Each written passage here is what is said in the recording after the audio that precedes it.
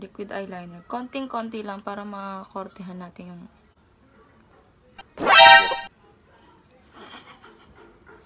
Oo nga pala, ito nga pala yung gamit ko. Ba, nakita na kayo.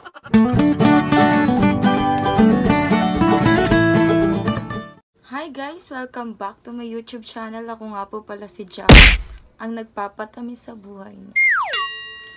So for today's video, bibigyan ko lang kayo ng idea kung paano gumawa ng ombre na lipstick gaya ng ginagawa nila ni Leticia, ni Ate Michelle, 'di ba?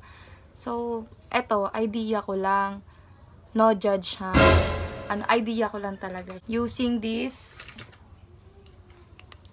lipstick. So bago tayo magsimula, syempre mag-aayos muna tayo ng mukha bago tayo mag-start sa lips. We'll be back later. So una, magfa-foundation muna tayo using this Superstay 24 Hours Full Coverage Foundation ng Maybelline. Yan. Ito kasi yung magandang klase nila na ginagamit namin. Sikat din siya ngayon kasi nga yung 24 hours full coverage talaga siya sa mukha.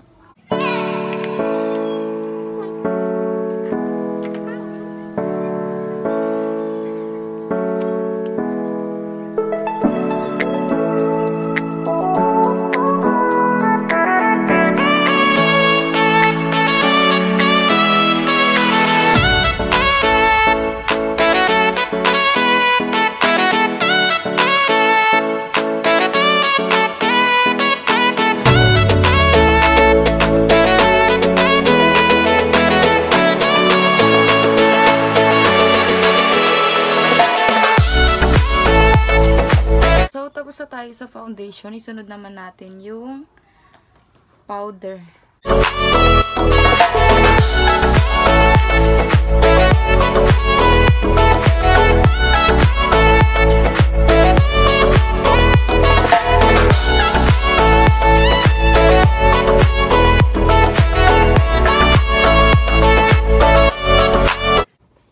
So, isunod naman natin yung kilay using this Ever Bilena Advanced Brow Define from the shade Slate.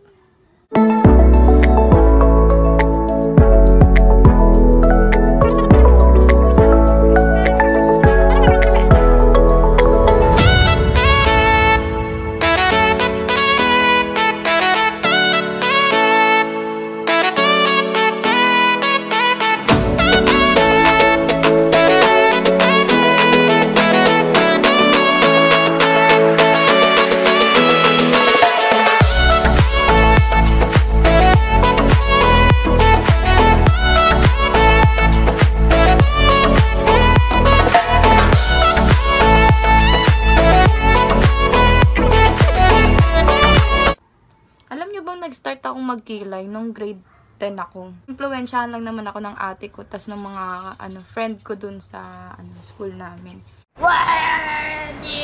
Bagong lipat ako. Tapos nakita ko may mga kilay sila. Eh di nagkilay na rin ako kasi 'di ba pag high school, pag naka-makeup ka ibig sabihin maarte ka.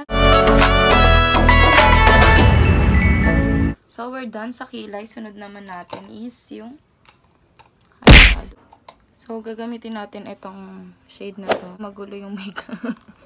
Baka naman, pwede mag-sponsor. Oh, no!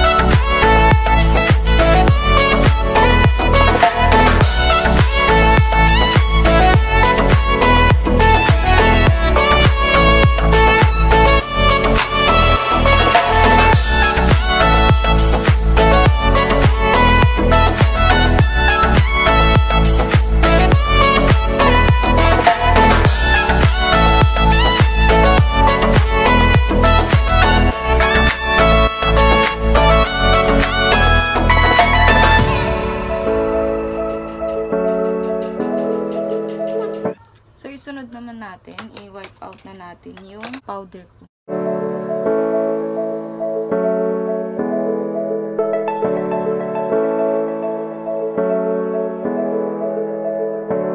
Pa-powder. Ang init.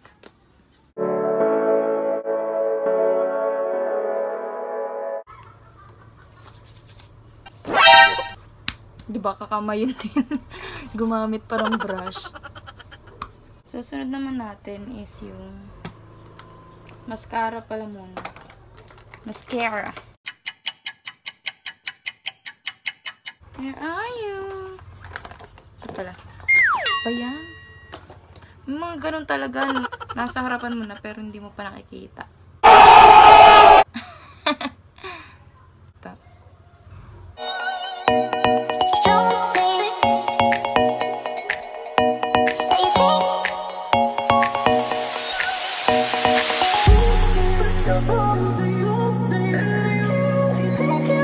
Sunod naman natin yung liquid eyeliner. Konting-konti lang para makortehan natin yung...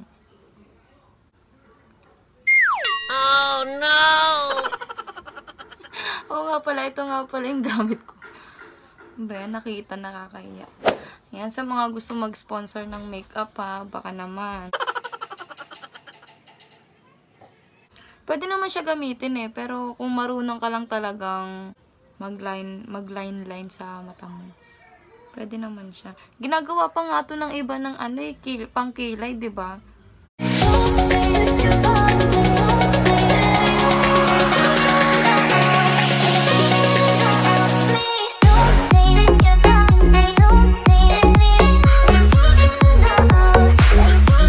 So, let's move on sa ating eyeshadow. And next naman natin is yung blush on. Gagamitin natin tong Vice Cosmetic from the shade Aura Blush. Pero kukuntiin lang natin kasi masyado siyang dark.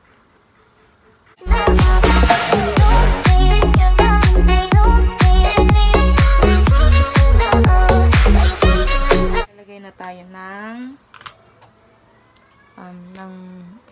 shimmering.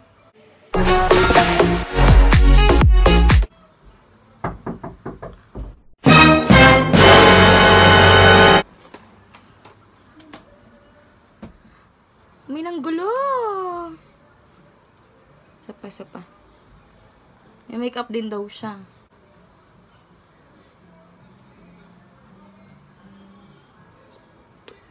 Ah! Ang galing ah. Isa pa nga. Ah, ang galing ah. Bye-bye.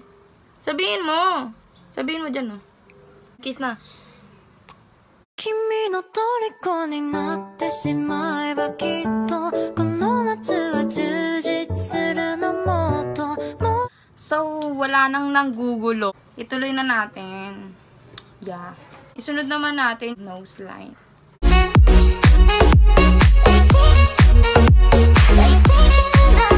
Almost na, no?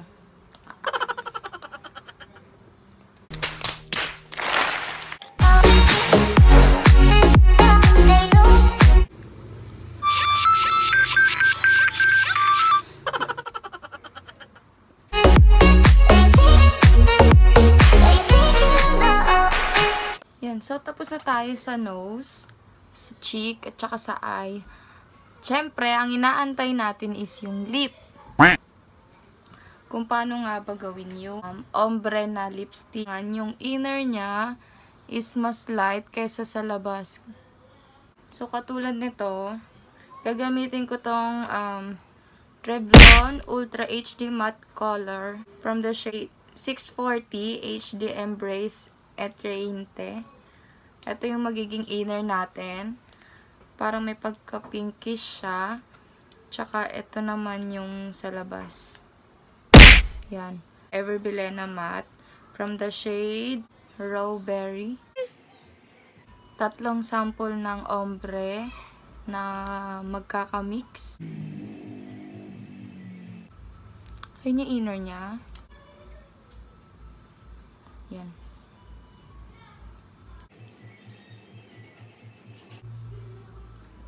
Yan, 'di ba? Siyempre, ipag-mimix natin yan. Oh, diba?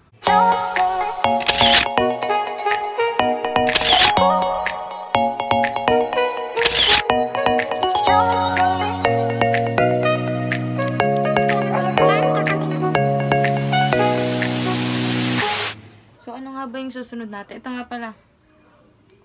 Ito yung magiging winner natin. Ito siya. Yan. Ayan siya. Tapos, itong parang may pagka-orange. Hindi ko to nakuha saan, social media o kaya saan. Idea ko lang to. Tinitignan ko lang naman siya kung bagay o hindi. So, ito na yung outer natin.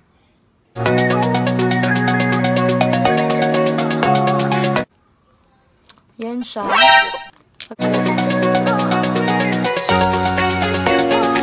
Di ba maganda din siya? Siyempre, hindi.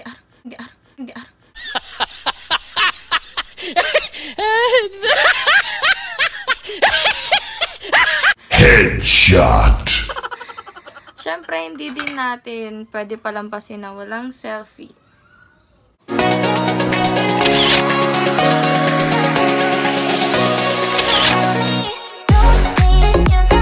So, yan, tapos na tayo sa ating pangalawang ombre look. Ombre look.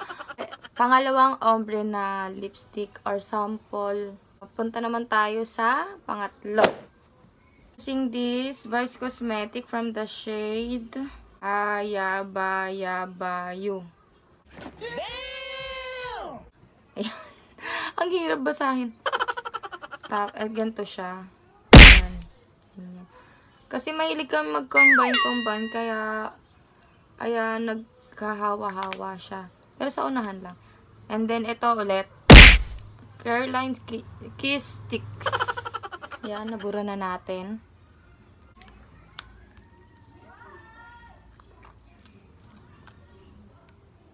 Babalat yung labi ko.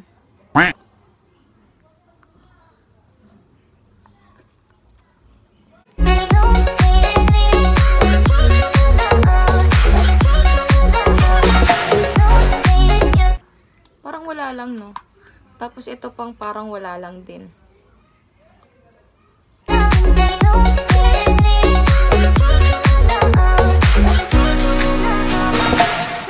Yan. O, diba parang ano lang siya, natural. Siyempre, hindi natin palalagpasin na walang selfie.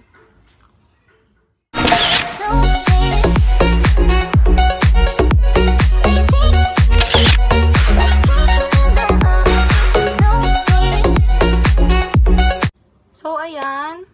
Tapos na tayo sa ating tatlong ombre look ng ating lip. So, bali, dito na tayo nagtatapos. So, babalik ako. Mag-aayos lang ako ng buhok. Dahil ayaw pumantay ng buhok ko, mag-aano na lang ako, mag-iipit na lang. So, tapos na tayo sa ating makeup look at ang ombre nating lip. So, dito nagtatapos ang aking vlog. Sana magustuhan nyo. And then, sa mga hindi pa nakaka-subscribe, just subscribe my YouTube channel. Marami kayong malaman tungkol sa akin o kaya sa mga natutunan ko. Just comment below kung ano ang pwede ko pang gawin o kaya kung ano pa ang pwede kong ma-share sa inyo tungkol sa pagme-makeup o kaya kahit anong kalokohan man yan. Sana nagustuhan nyo talaga tong video na to. Thank you! Bye! Look at you girl, ang ganda-ganda mo. The way you smile makes me high, parang iba na to. Iba na, nararamdaman. Iba na, nararamdaman. You're the best girl I've ever seen. Kapansin-pansin ang iyong mga tingin. Iba na, nararamdaman. Iba na, nararamdaman. Bakit napaka-perfecto, kitang-kita.